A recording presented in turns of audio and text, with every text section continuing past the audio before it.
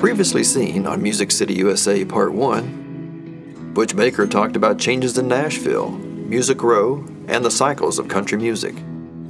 We toured the beautiful Country Music Hall of Fame and Museum. Frank Myers played some of his most memorable songs, and we shared some history of the well-known Ryman Auditorium. So sit back and enjoy Music City USA Part 2.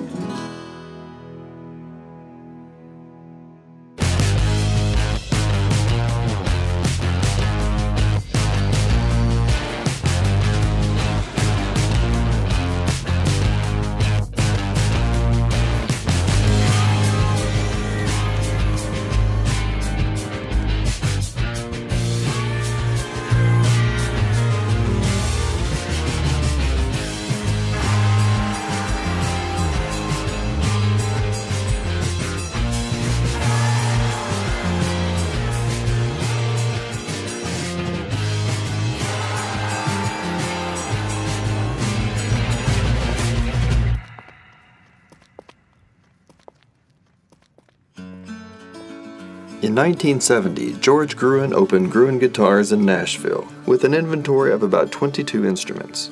After 15 years, Gruhn moved to their second location at 410 Broadway, and in 1993, Gruhn moved to their third location at 400 Broadway, where it became a familiar downtown landmark until 2013.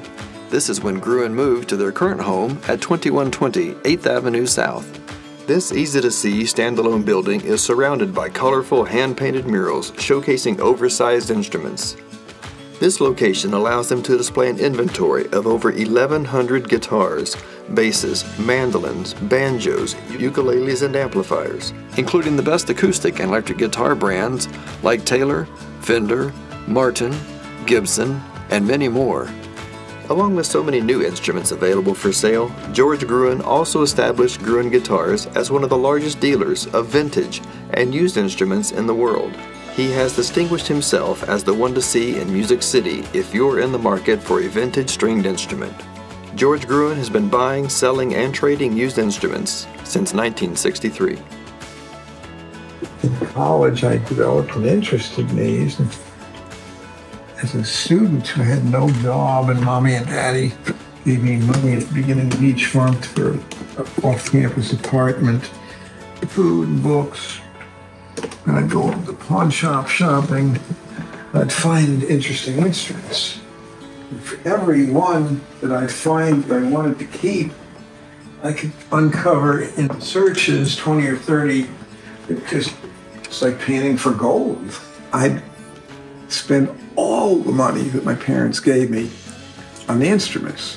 And then within the end of the week, I'd have sold off some of that other stuff, I got enough money back to pay all my bills and basically recoup everything that they gave me and still keep a guitar once in a while that I wanted to keep. I came to Nashville in the beginning of '69, and I was getting tired of the academic scene, and one day in 1968, and I got a call from Hank Williams Jr., which went sort of like, "Hello, this is Hank Jr. Sonny Osborne from the Opry told me that you have a bunch of guitars and that you do sell and trade." I said, "Yeah." And he says, "What do you got?" And I started telling him. He said, "Well, I could be there in 4 hours." Well, he could show up in 4 hours. He was driving a Jaguar E. He got as much as the car would hold, which was like 3. And he said he could be back the next day with a bigger car. And he came back the next day with a Cadillac Eldorado, and he got enough from me to fill that. And he said, Nashville didn't have anybody like me. I wasn't quite ready, but a few months later I was. And some of these, like the Guilds, are prototypes, because I designed instruments for Guilds from '84 through '88. It was Gibson's most expensive model at the time. It doesn't look fancy, but this thing with case in 24 was $300.50. $275 for the guitar, $25.50 for the case. And at that time, a Model T was $300. So this was 50 cents more than a Model T brand new at that time. I paid about $232,000 to buy this guitar. Martin received an order for this guitar from Chicago Musical Instrument Company, CMI, which was a distributor for Martin. And they got the order in October 18th of 33. It went through final inspection and was shipped out on October 31st. So not even 2 weeks. Lacquering takes longer now than 2 weeks.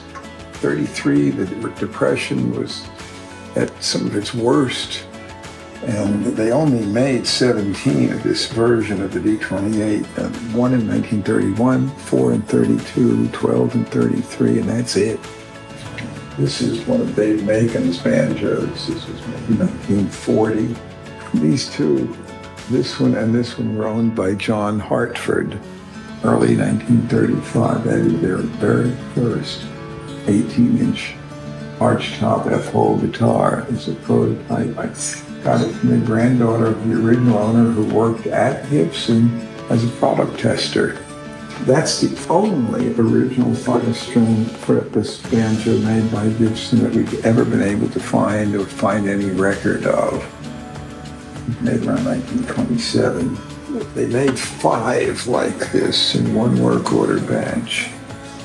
And so that's total production of this exact spec. There's 5 banjos. It's original 5-string flathead top tension. And I paid almost $100,000 for this thing. So it's a hobby that's gotten out of hand.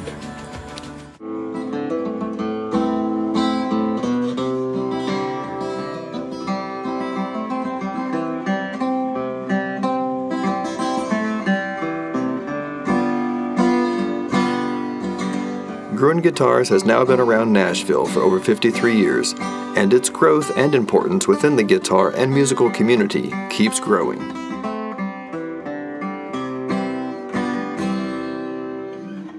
Fortunately, I had some good luck early on. The first big artist to cut one of my songs was Helen Reddy. And I was walking down Hollywood Boulevard and met a guy named Tornado Warren. And he happened to work for Jeff Wald, Helen Reddy's husband. Anyway, I got 4 Helen Reddy cuts right off the bat. Lewis and I pitched a song that we wrote to a producer named Bob Ezrin for a sort of a new band called Kiss. Well, we pitched this song. Kim Fowley took it to Bob Ezrin, and we never heard any more about it. 45 years later, a year ago this past December, our song, Ain't None of Your Business, is on the 45th deluxe anniversary set of the Kiss Destroyer album. They had cut the song and it didn't make the album. We never knew it. My biggest song to date is Angels Among Us.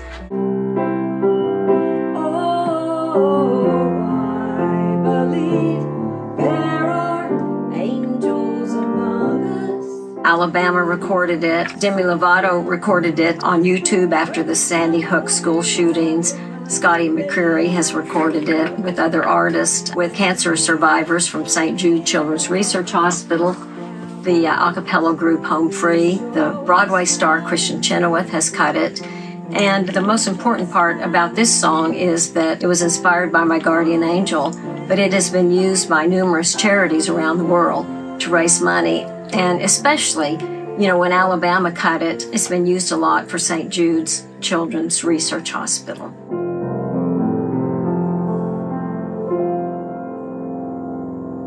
And it's all about love. I was born and raised in Bartlesville, Oklahoma, which is 50 miles north of Tulsa. I started playing piano when I was 9 years old, and that's when I started writing songs, because it was a lot easier for me to make up my own songs than to look at a sheet of paper and try to play the big notes. And my older sister also took piano lessons, and she turned me on to rock and roll. Elvis Presley, Buddy Holly, Ricky Nelson, Jerry Lee Lewis, one of my very favorite artists. I started what has been documented as the first all-female rock band in the state of Oklahoma when I was 15 years old. And we'd go out and play gigs before we were old enough to drive. Our dads would drive us to the gig and, you know, wait in the alley afterwards. I was playing in another all-girl band out of Tulsa. We wound up playing a gig in Birmingham, Alabama, and we met a band called the War Babies from Baton Rouge, and we ended up piling into their psychedelic painted school bus and playing the sorority houses and such. And I moved back to Baton Rouge and played in a southern rock band called Swamp Fox for a couple of years. And then the guitar player and I went out to Los Angeles. I went out there to be a rock star, and every time I opened my mouth, people would say, "You're a country singer," and started writing for Al Gallico Music, who was the #1 country music independent publisher in the world. He had Tammy Wynette, Billy Sherrill, Nora Wilson, Stand By Your Man, Almost Persuaded, the biggest songs in country music. And I was playing all the gigs, and that's what took me to Nashville. As I started coming to Nashville, Jerry Kennedy signed me to Mercury Records. I was going back and forth from LA to Nashville and started writing with people in Nashville, and I thought, well, you know, I need to be in Nashville. So I moved to Nashville right after Halloween of 1981. My last gig in LA was at the Rawhide, and it was a gay bar, and I played there a lot. But I looked around Halloween night, and all the guys were dressed in drag, drop dead gorgeous, in gowns and rhinestone earrings and full makeup and wigs and everything. And I looked around and I thought, man, when all the guys are prettier than I am, it's time to get the hell out of Dodge. So I moved to Nashville. My biggest known song is Jones on the Jukebox, which I wrote to pay honor to George Jones.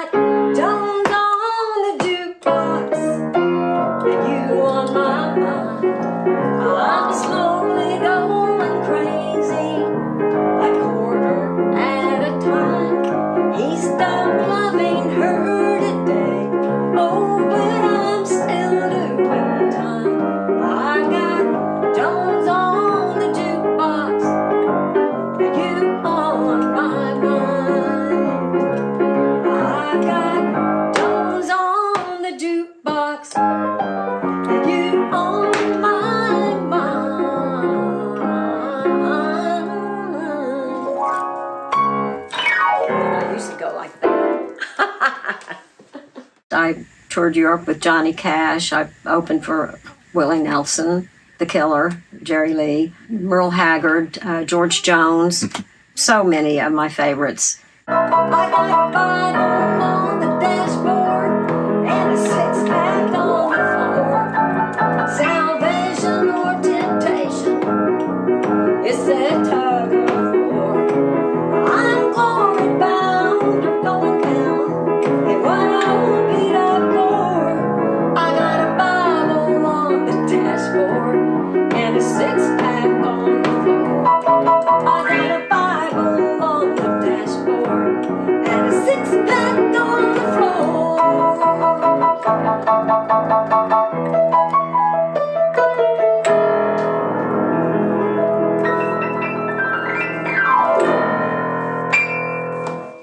Think about it, darling. And Becky's a very traditional country writer. You know, I throw in rock and roll flavor to a lot of the stuff I do here. But her stuff is traditional. It'll make you cry. It'll make you want to get on a horse.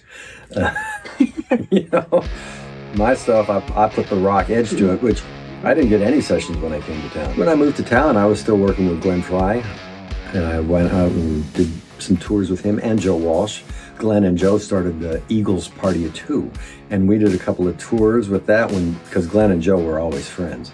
And then they did that country record that they did here in Nashville, where it was a whole bunch of Nashville artists cutting Eagles songs. Common Threads is what it was. And that's when the Eagles got back together. We'd already been doing the Eagles Party of Two, Glenn and Joe. And they both got their heads together and said, let's get the band together. And they have been doing it. But Glenn died 5-7 years ago. They've still been doing it. I worked with Rodney Atkins for a few years, and we opened tours for Martina and Brooks and Dunn, ZZ Top. And so I was putting in 300-400 days out on the road, which was tough for a guy that's no longer 25, 30 years old. I was still in the 8th grade, 7th grade. Joined the Musicians Union, was a drummer. Started playing professionally then, and when I figured out I was a better guitar player than the guitar player, I became a guitar player. And that was all through high school, college days. That was how I earned a living. I got in bands. I played in 100 different places, bands and stuff in LA. Copped a couple of good gigs, playing with some big stars. All the Eagle guys, worked with Henley and Fry and Joe Walsh, and got a gig with McCartney. And then I decided to come to Nashville in '92. I slept in my car and left Fresno and Bakersfield, where I was touring up and down the state in my teens and 20s. I worked for years with Sylvester Levi, who was an A-Team guy. We did Hot Shots, we did a couple of Stallone movies, Whoopi Goldberg, tons of TV stuff. So I kind of had that in my background. And I've done some of that. In fact, I'm composing now for the new cable series on Nanyehi, which is the musical that we have in production. Nanyehi, Nancy Ward, was a famous Native American that we're doing the story about her life, but not to mention she was Becky's 5th great-grandmother. I'm a Cherokee Nation citizen.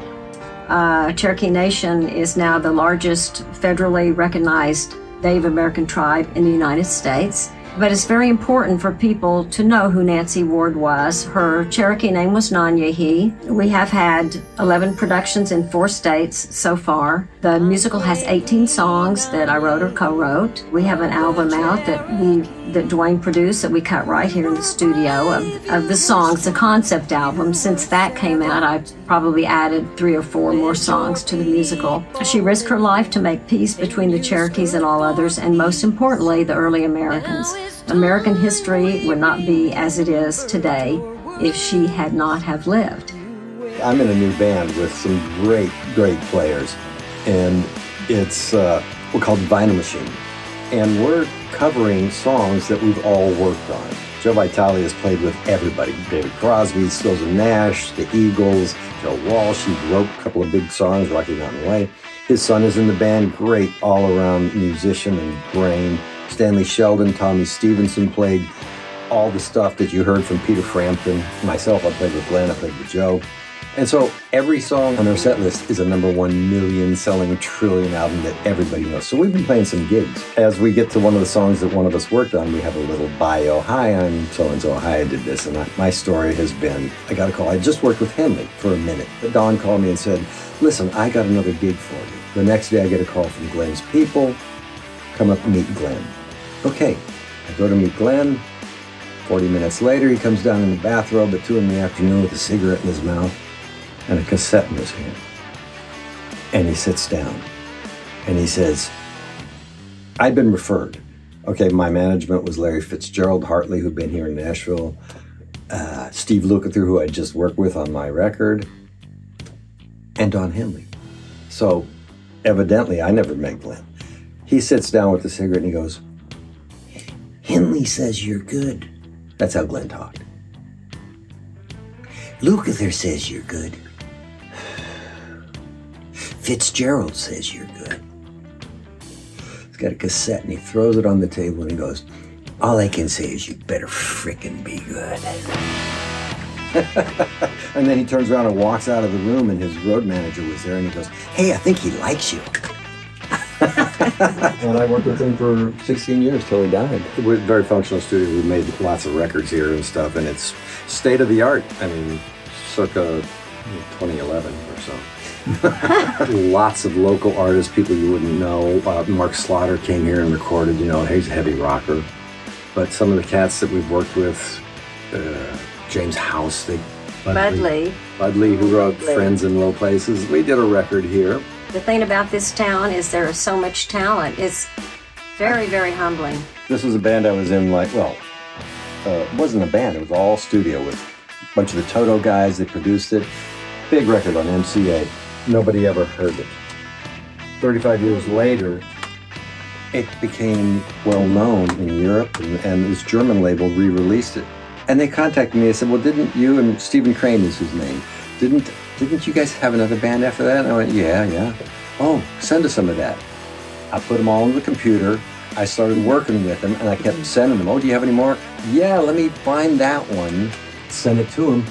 They loved it. I took out cassettes and old DAT players and put together 10 songs. The record came out 6 months ago in Europe. It's called Big Guns. 80s rock, babe.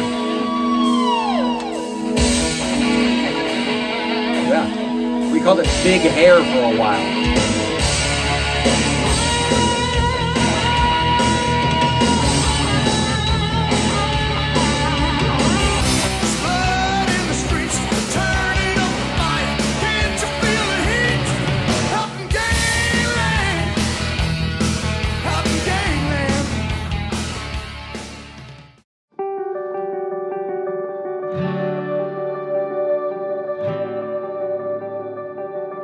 Yeah, my mother was Frances Williams Preston, one of the pioneers of Nashville. That my mother opened the office of BMI here in Nashville in 1958.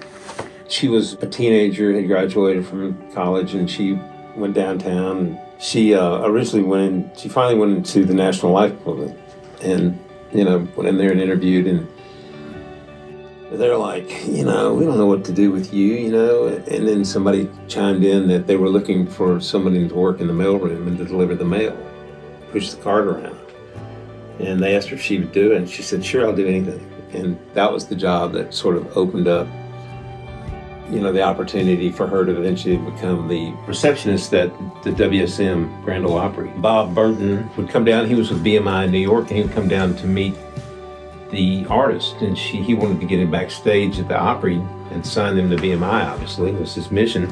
But when he got ready to open an office here, he picked her to run it because he was so impressed with her organizational skills and her knowledge of the music and what was going on here.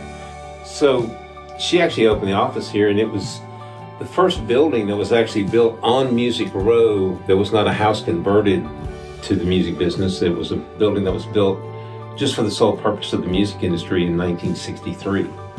Originally there was about 5 employees here.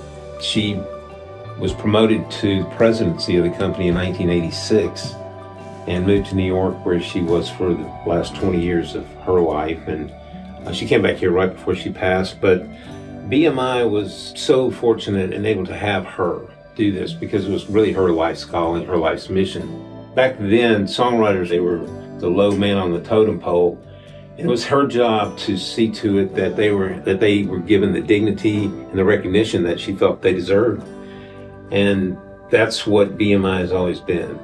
Nashville, I think, has benefited from more recently than ever. Her vision was amazing, and her forward-thinking attitude, her vision for the city that it's become. I mean, with all the activity going on in Lower Broad, all the people coming here, the different companies that have moved here, Nashville is exploding.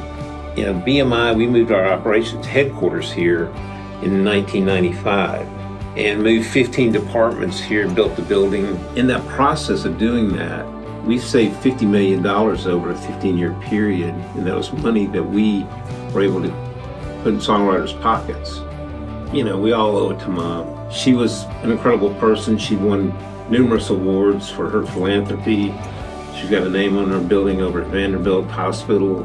She was heavily involved in cancer research over there. Won a Grammy as a non-performer. So Mom covered all the bases. And today it's amazing to see how music's changed, how Nashville has become even more important as a music center across all genres. Today, country music is widely respected, and it's really dominating airways and film and all sorts of media. And I think that it's something that we're just going to see more of here in Nashville.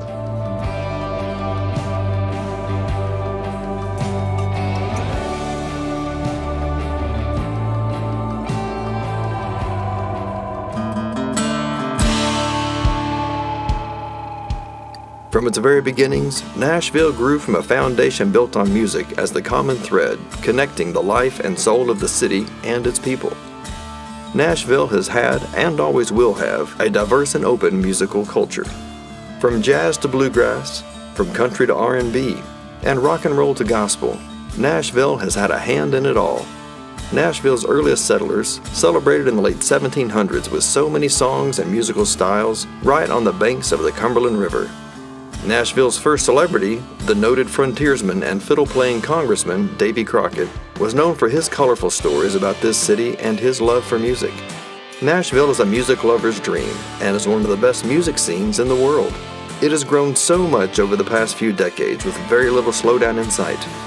Visitors have always ventured here to experience the music that weaves a pattern into the cultural, business, and social fabric of this place. There are so many great stories about this city, and we were only able to capture a few. Nashville's musical influence will continue to grow as more people move here to enjoy the unique hometown reputation and ongoing musical direction this city has to offer. Nashville, Tennessee certainly lives up to its title as Music City, USA.